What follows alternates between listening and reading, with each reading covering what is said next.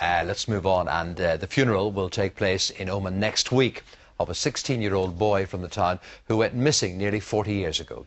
Gerard Slattery's parents both died without ever knowing what happened to him. Well, now it's emerged that remains found in an unmarked grave belong to Gerard. His brother Paddy has been speaking to our reporter, Niall Donnelly.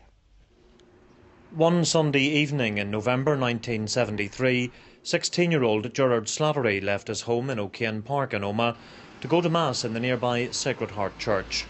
His two sisters, Burndennet and Carol, were with him. They stopped to get sweets. Gerard said he would go on to the church. But when Mass was over, Gerard's sisters realised he was not with them, and the alarm was raised. My mother and father got concerned and they contacted the police and reported him missing.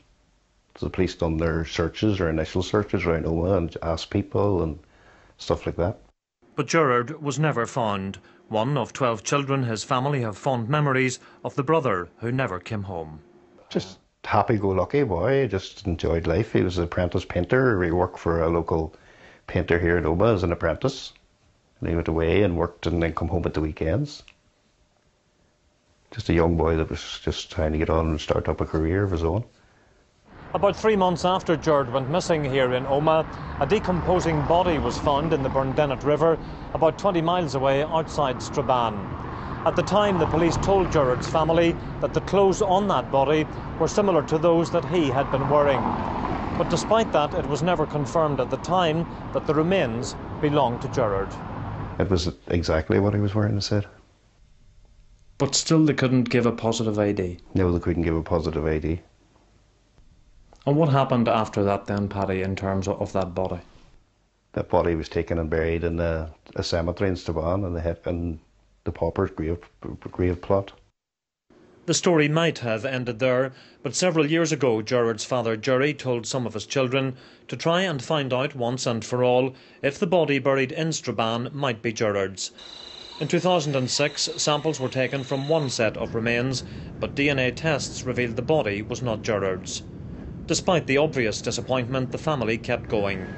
They went to Strabane and put up posters looking for information. They also managed to get in touch with former gravedigger William Stewart. He said he was convinced he had buried Gerard. In August 2010, permission was granted for another grave to be reopened and samples taken. This time, DNA testing proved the body found in the Burndennet River all those years ago and quietly buried in Strabane was 16-year-old Gerard Slattery. His family only received the final confirmation last Friday. It took a long time for them to come back, but we got the answers now we want. And to get that confirmation that his body has been found, his remains have been found, Paddy, what does that mean to you and to all of your family? Absolutely fantastic. Sad, but absolutely fantastic. It's all over now after 40 years. And he's going to go now. He's going to be buried along with his mother and father, who were never here to see the completion of it. It'll be brilliant. Gerard Slattery's Requiem Mass will take place at this church next Thursday, almost 39 years after he went missing on his way to it.